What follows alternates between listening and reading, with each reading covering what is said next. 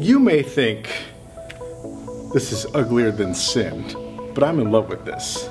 My son, this is one of his first art projects that he ever made for me.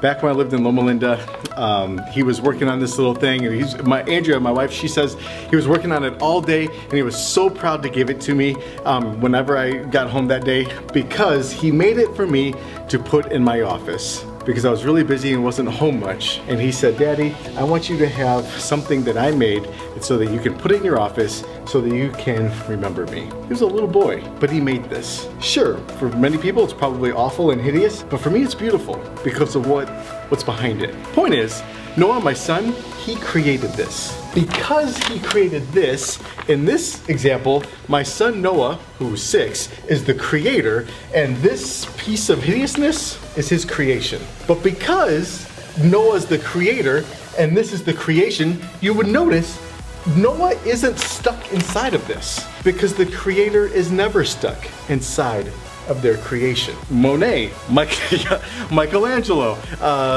great artists, Da Vinci, whatever, anyway, architects, painters, whatever. Artists are never stuck inside of their art. I don't know about you, but if I make something and I put in a lot of hard work and effort into it, and I put it out there for everybody to see, I want people to enjoy it. And I think that God did the same thing with creation. He created this amazing world for us to live in, this amazing world for us to experience, and He gave this to us, this beautiful place for us to be a part of. God created that, and if He created it just like that art, in order for us to logically explain how this works, with God being omniscient, with God being apart from this time continuum that we live in, we have to think about it in this frame of mind.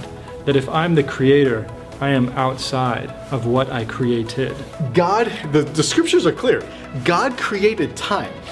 So if God created time, time is the creation. Like in this example, Noah's not stuck inside of the creation, he created the creation. So if God created time, He must exist outside of time. He must be bigger than what He created, time. This is important for two quick things. This is important because of this is important This is important because of the points we've already been talking about.